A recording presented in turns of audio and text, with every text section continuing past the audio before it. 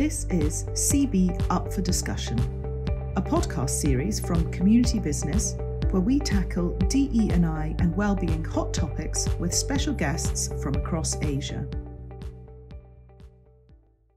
Hello, I'm Scott Jones, Senior Manager for the LGBT+ program at Community Business, and I'll be your podcast host for this episode.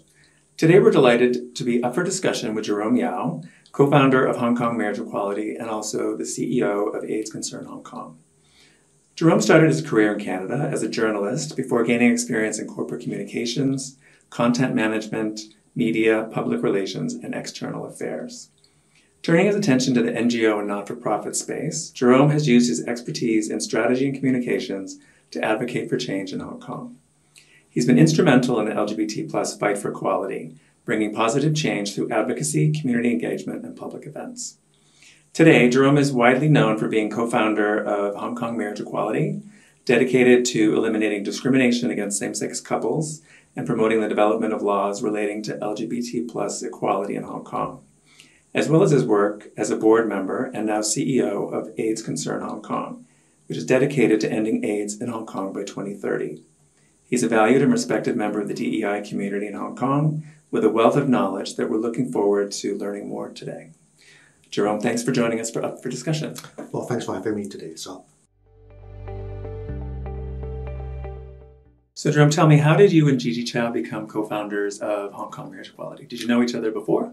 No, I think lots of people in Hong Kong obviously have heard of Gigi's name, but I did not know her until actually it all began in Bangkok, Thailand, back in late 2018. Mm-hmm. So I was there for a regional conference on marriage equality in Asia. By that time, obviously, looking back, we all knew Taiwan would become the first place in Asia that would recognize same-sex marriages. So anyway, in the conference, there were three people from Hong Kong, myself included, and I met Gigi there. And, the conference was a very good one. And at the end of the conference, we were talking about what should be done in Hong Kong, realizing that the momentum was there. We feel if sort of we'll turn the clock back to late 2018. At the time, the most important case in front of a court of final appeal was the case concerning an immigration officer fighting for his rights in the realm of income tax and spousal benefits as a civil servant. So to cut to the chase, basically, we knew at that time the momentum was there, and when we returned to Hong Kong, so we regrouped in early 2019, and we sort of decided that I think the time was there, to set up an organization dedicated to advancing marriage equality in Hong Kong. Awesome. Have you seen an increase in support for Hong Kong marriage equality now that the top court in Hong Kong has made a decision regarding creating a legal framework for recognizing same-sex partnerships? Absolutely. I mean, the most obvious, if we believe in numbers, last year there was this survey saying 60% of the population supported same-sex marriage. That's obviously an all-time high figure in Hong Kong. Reflecting on the level of support, I remember, I've been sort of paying attention to this survey. The number kept increasing. So, yes, no question about it. Excellent. Our key campaign this year at Community Business is on social mobility. In your capacity as CEO of AIDS Concern, can you comment on the role that stigma and fear play in reducing social mobility for affected people in Hong Kong? Yes. I think, to put it very simply, when it comes to social mobility, I think what we talk about here is an individual's dignity. When it comes to stigma and discrimination, obviously that, two things go against dignity, because in the end what we are talking about is an individual's sense of self-worth. It's really no rocket science. Quite simply, if one has to live with stigma, discrimination, and prejudice, obviously that would impact that person's sense of self-worth, and in return that would lead to all kinds of problems. Mm-hmm. So that obviously would impact the person's social mobility. Thank you. At community business, we definitely know the power that the corporate sector can play in helping to drive social change. Can you elaborate on how partnerships like this have supported your work, either through Hong Kong marriage equality, AIDS concern, or any of your other advocacy work?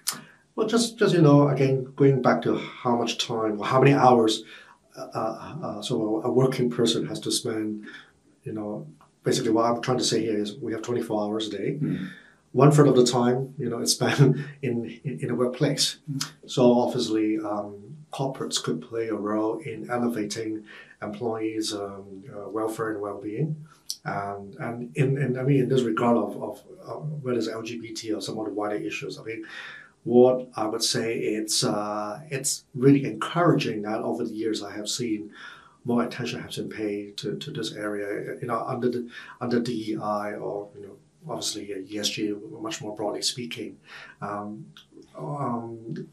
make it more effective, one thing I always keep saying is it's always good to have a policy because everything starts with a policy, especially in a workplace or in a corporate setting. But that's not good enough because policy is just a piece of paper. We need to make it work, and how to make it work, it depends on, what sort of plan or plans a company might have. Just a few examples. For example, whether they would come up with a task, like a working group or task force of sort, and they try to drive these messages across the whole organization.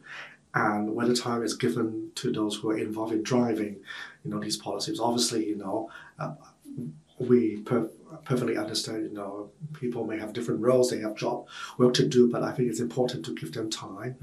And more importantly, it's whether we see real actions by the leadership. It's important for the leadership to show events promoting DEI and really give encouragement, because I think that sort of leadership, it's important to tell employees that, as a company, we care. It's not just a slogan or a piece of policy.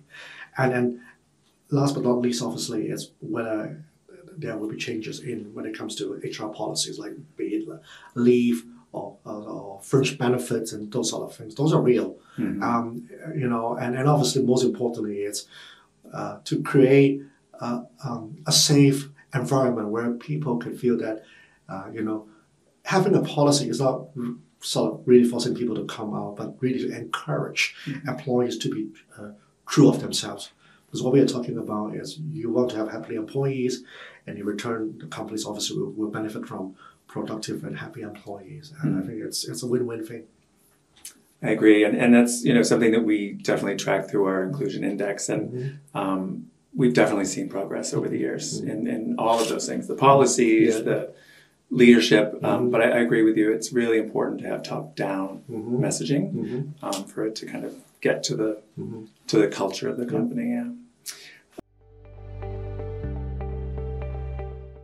So building on this theme, what advice would you give companies looking to actively support their LGBT plus rights and public health initiatives? I think there are 2 or 3 things. First of all, always start with policies. Policies set the tone. So you start with policies and you look at whether the policies are truly supportive of DEI in general, it's particularly LGBT employees. The most second tangible thing is to, I would say, come up with a program that works for that particular company. And I'm not saying you just copy and paste from another program, because I think different companies, they have different cultures and different employees. And I think you just need to find the right way or right framework. And the best way to do it is to actively engage employees.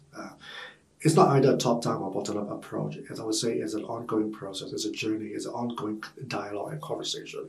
You try to find the right elements that work. There isn't a one-size-fits-all solution. And you try also taking into account sort of cultural background. Obviously, Hong Kong, if we're talking about multinationals, obviously, quite often what I've seen is you have all these HR policies already in place, but at the same time, they may not fit the local context, and they need to be adapted and try to really sort of engage local employees, because sometimes local employees may may not have a sort of full understanding of the value of DEI. Sometimes I've heard stories basically saying employees, they just don't feel engaged because they thought, oh, it is just another piece of policy, or why should I support it? And I think a lot of explanation needs to be done. And thirdly, when it comes to the most critical point, it's look at the fringe benefits. Say, for example, mental well-being. Nowadays in Hong Kong, everyone is talking about the importance of mental health and how to support employees and mental well-being. I think it's a big thing for companies to really take a look. Whether a company, whether within the existing fringe benefits policy or package that includes any elements that will support mental health. If not, perhaps one thing to think about is companies can always work with an NGO that provides mental health services and see what kind of sort of collaboration that can be done, because I'm sure sometimes we just need to think outside of the box in the sense of, it's always good to have a policy and then certain things could work within the policy, but what about the policy is not good enough, or whether there isn't such a policy, and understanding, for any company, making sure that it works within the budget is important. But I think there are ways, in Hong Kong, there are actually many NGOs provide mental health services, and I think it doesn't hurt. Companies can, if a company, let's say, collaborates with a well-established NGO or an NGO with a good track record of providing such services, then, on one hand, you help the NGO, because of the NGO all depends on, referrals and whatnot, to sustain the operations. But on the other hand, employees could have access to some sort of mental health services. It's not quite often you need to go to let's say a psychiatrist or psychologist, because I think within the spectrum of mental health services, there are all these different people providing all kinds of different kinds of services, and it's important. I think it's a cliche, but it's true. Prevention is always better than cure. You want to intervene early on, and sometimes it may be simply employee may just require some counseling. You don't want to wait until the problem becomes getting much bigger. Then I don't think that's a very good sort of direction to go into. That's a good point, and I think if I can say, I think that's been one benefit maybe of COVID is that it did open up a lot of dialogues about mental health, and it put much more of a focus on it in Hong Kong and probably everywhere. But I think that's it is critical to find what speaks to people, like what's going to motivate people. Is it the business case? And mental health is a huge part of the business case. Like if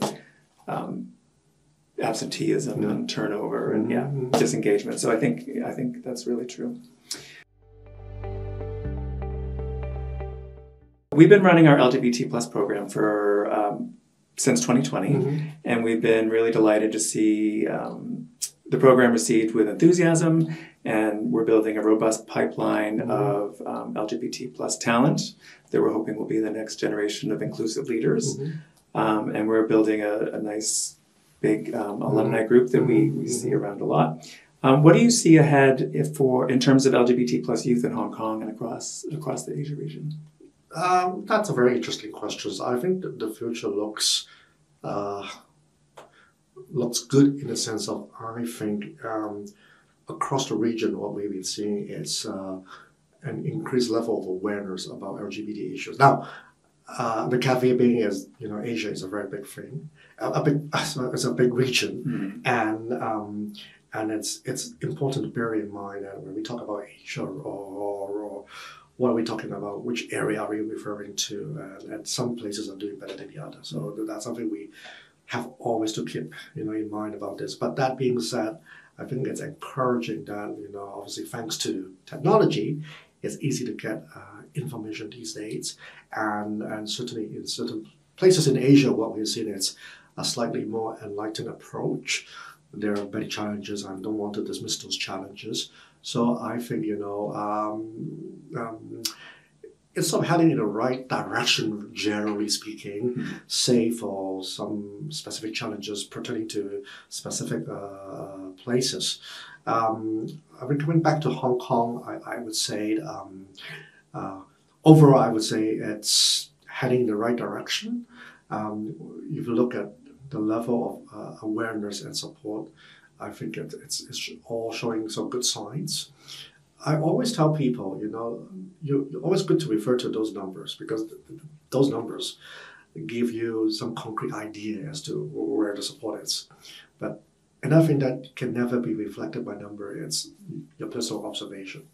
Why I'm saying that, it's, especially in Hong Kong, a place where there isn't a culture where you have, I always say, two guys holding hands. This is not in some places where holding hands is a very kind of social thing.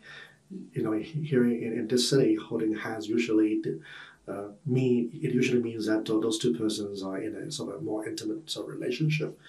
So you've got two girls holding hands, really no big deal, but you have two guys holding hands that naturally would spark interest among passerbys. In Hong Kong, all I've been seeing over the years, it's not uncommon these days to see guys holding hands on streets. And it's not limited to a particular area. It's pretty much everywhere.